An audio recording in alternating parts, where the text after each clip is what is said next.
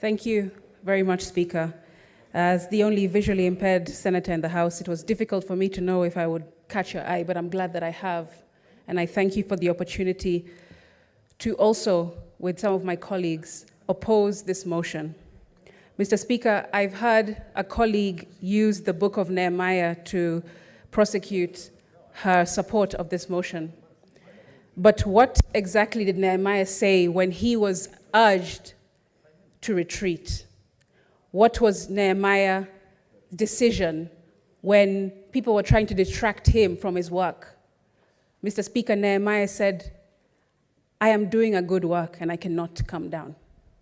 And that's what Gen Z are also saying to the executive and to members of parliament, that they are doing a good work, standing up, speaking for themselves and for their colleague young men and women who are out in the streets, Mr. Speaker, and they cannot come down.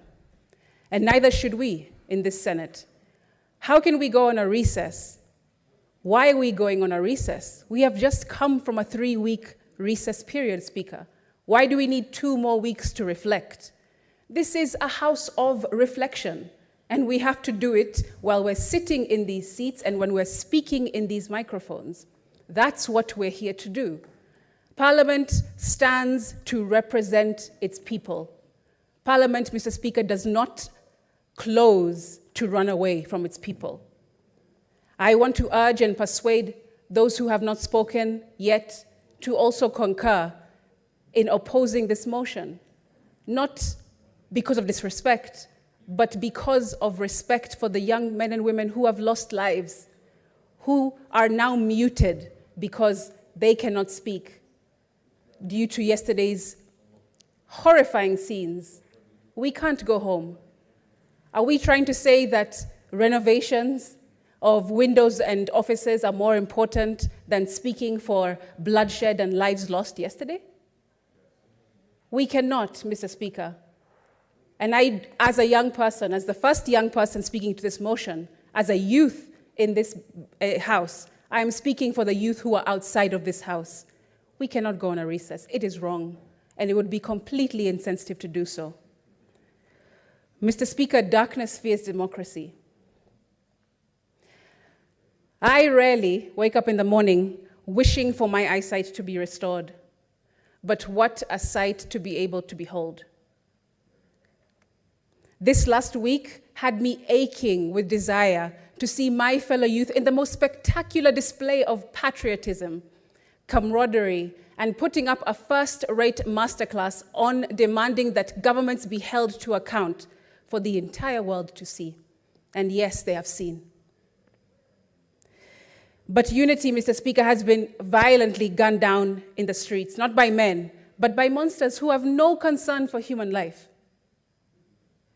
Although this government has demonstrated that lifeless Kenyan bodies are not to take precedence over their punitive finance bill, young Kenyans have looked their oppressor dead in the eye and shown them that when it comes down to the wire, there are only 2 times to be brave: when you feel like it and when you don't. My profound disappointment with the current government and its forceful assault on crowds of innocent youth, Speaker, by its nefarious police officers who have gone rogue on unarmed young citizens peacefully exercising their constitutional right towards an uncaring, a corrupt, and wasteful government in their eyes that has turned its back on them, cannot be emphasized enough, Speaker. The brute force used against young, unarmed protesters reveals the operating system built into the fabric of today's government. And when they kill us, Speaker, they're killing themselves. The arrogance from some of these top government officials has been outrageously condescending to young people, disgusting and reminiscent of narcissistic abuse. You call us wankers and clueless children of plunderers. Then you say you're proud of us for making our voices heard peacefully. Then abduct defenseless children using state machinery and escalate a peaceful demonstration of young people with phones, twigs, and water bottles in their hands into barbaric scenes of bloodshed. Why don't these policemen punch in their own weight class, Mr. Speaker? That's my question. I've been asking myself, would they come into Parliament and try and abduct or take on a Ledama or Lekina? Would they be able to have the balls to come and abduct and violate the safety of Samson Cherargei? They wouldn't, Speaker, because they know that all they're doing is showing a brute force, using their shields and using their armor and using their artillery, pouring it on young, defenseless Kenyans. And you know, clinical psychologists will tell you that narcissists will first love bomb you, then they'll manipulate you, then they'll gaslight you into believing their lies, then they devalue you, and finally, Speaker, they discard you once they have what they want. We young people have seen every single stage of these narcissistic behaviors in this government. And since they complained that over 8 million of us did not come out to have our voices heard in the 2022 elections, Mr. Speaker, we are here now. And an estimated 25 million came outside in every corner of the country yesterday to say that we reject this finance bill because we would rather die on our feet than live on our knees. We are not the generation who are silenced with every carrot dangled in front of them, Mr. Speaker. We are the generation that asks questions and demands accountability because we understand that we are rich, and only if the money that we refuse tastes better than the money that we accept. Gone are the days, Speaker, when governments can rely on using methods to numb their people through controlling the media, through controlling education, and controlling the church, which used to be houses of God, and now have turned into dens of thieves. So, Mr. Speaker, we're saying as young people, go ahead, push that narrative all you want about our international financier. That's a scapegoat, because you won't find one. Unity is our financier. Liberation, passion, justice, anger, disillusionment, and dissatisfaction are all our financiers. This is the reason why I oppose going on recess, Mr. Speaker, especially at such a sensitive time in our country.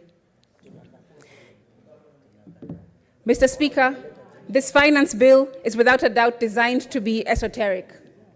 I believe that it's relied upon for citizens not to understand this document in full. The Prime Cabinet Secretary said a few days back, if the finance bill 2024 fails to pass, the implications are serious. It could result in a complete shutdown of the government and signal a vote of no confidence from the public. These and many statements, Mr. Speaker, are being peddled by government officials, and none of them are true. They tell the public how ominous the failure of the passing of the bill will be, but that's not true.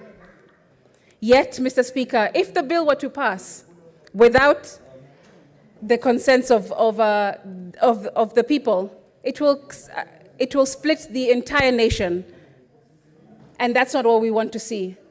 Mr. Speaker, the President still has an opportunity to not put pen to paper. The Constitution clearly says that he has 14 days to assent to any bill that comes from Parliament, and he can still, right now, today, in this moment, decide not to sign this bill into ascension. Mr. Speaker,